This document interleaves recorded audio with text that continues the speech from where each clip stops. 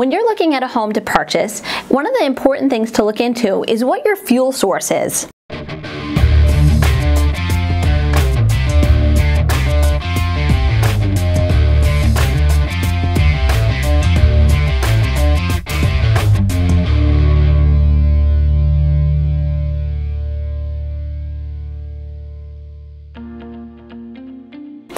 In northern New Jersey, we need heat, and heat always needs a source.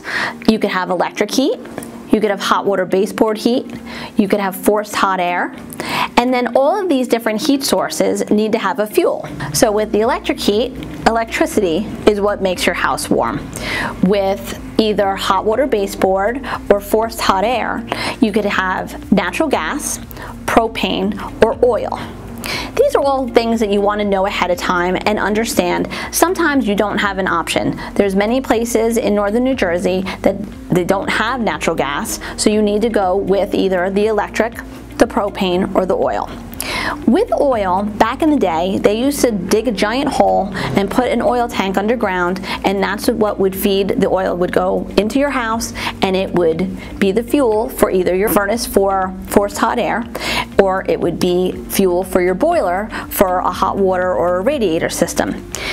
Over the years, these oil tanks underground, they deteriorate, they would leak and cause all sorts of problems. So in the last 20 years or so, the underground oil tanks became a huge topic because these tanks would not be working properly. People would take them out of the ground, the bottoms would fall out of them, contaminating local wells, water sources, and just yards with fuel oil, which is obviously an environmental disaster.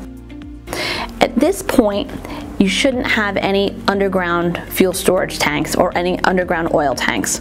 Sometimes when a homeowner did exactly the right thing and they had an oil tank company come in to decommission the oil tank, they would open the tank up, they would pump out any oil that was in the tank, they would fill the tank up with sand or gravel, and they'd be issued a certificate from the town with a permit, which means they really did everything they were supposed to do, and they've got a file. It's also on file at the town.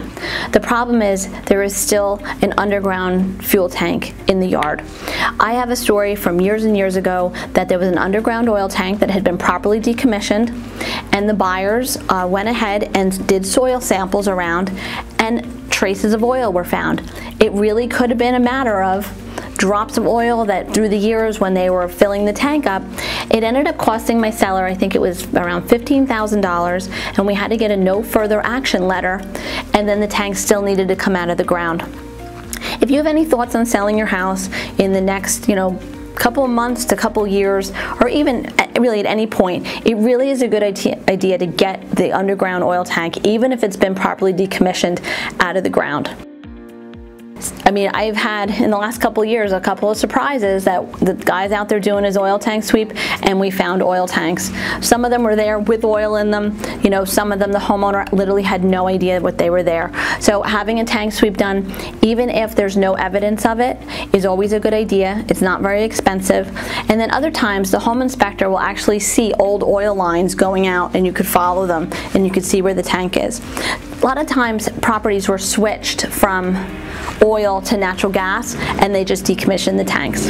So that's all about oil tanks, underground oil tanks. You really need to get it out of there.